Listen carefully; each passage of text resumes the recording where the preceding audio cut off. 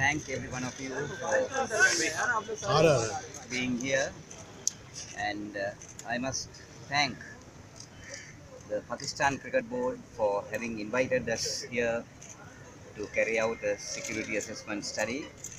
And as explained by Zaki, we had a very fruitful discussion, a briefing about the arrangements made for the test match here from the top brass. The IG of the police and the Home Inspector Secretary. General of Police and the Home Secretary was also there, and they made some very comprehensive presentations, which we are very happy to have had gone through.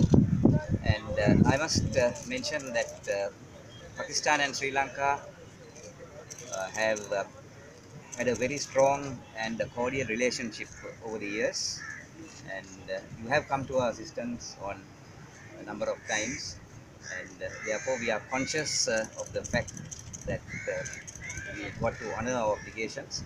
But at this moment of time, as explained by Zaki, we are just going through the briefings, and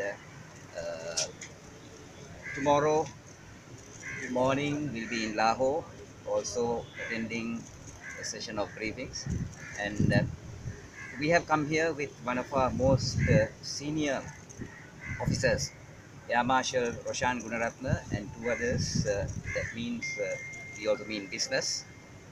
So when we go back, we will forward a report to our executive committee. And as you know, due to the unfortunate experiences we had in 2009, there will be a lot of concern, naturally, amongst the players and the people of our country. So we